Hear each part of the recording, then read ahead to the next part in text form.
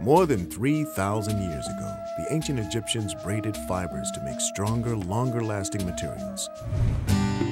Today, a small company in Cincinnati, Ohio, is braiding materials for the same reasons. What began with candle wicks and developing the equipment to make them has filtered into many other areas, even aerospace. Over the years, A&P Technology Incorporated has been designing and creating materials for many applications such as sporting equipment, prosthetic devices, and furniture.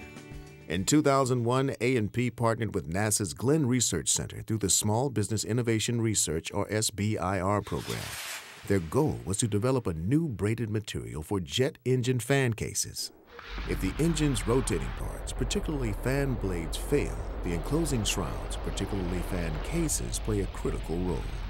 It's important to contain the debris or the fragments when you have a failed part like that, a blade, a blade, either a fan blade, compressor blade, or turbine blade. And if those blades would happen to break off, you want to be sure that you can safely contain the debris or the fragments inside the engine so they don't pose a threat to either to the other parts of the airplane or obviously to the passengers of the airplane. For stronger yet lighter fan cases, the team wanted to use composite materials, which makes the braiding process trickier. Composite reinforcement yarns are typically very fragile, and so we had to modify the equipment to handle much more delicate, fragile yarns. There's a whole variety of techniques associated with bringing together large numbers of fibers to make larger structures as opposed to the commercially available equipment. One of the main reasons A&P products are unique lies with their highly specialized braiding machines, often designed and built by the firm to meet customer needs, such as NASA's.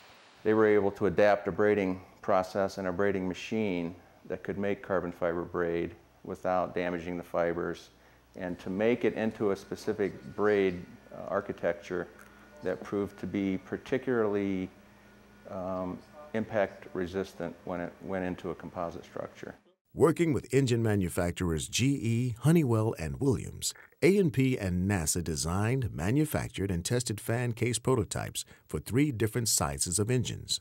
Because the testing has been so successful and the braided composite technology is now being certified by the FAA for new engine fan cases, these materials will undoubtedly be used elsewhere on planes. The more we learn about how these types of materials and structures perform, the more we think we can adapt them to other applications that would have a huge weight savings benefit.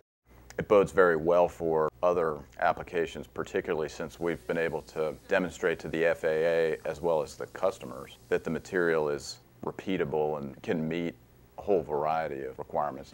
And perhaps even to components for space exploration. We've worked on a couple of inflatable material applications, notably an airlock that we worked with the NASA Johnson Center. The Egyptians and NASA. Stronger, more lightweight materials from braiding.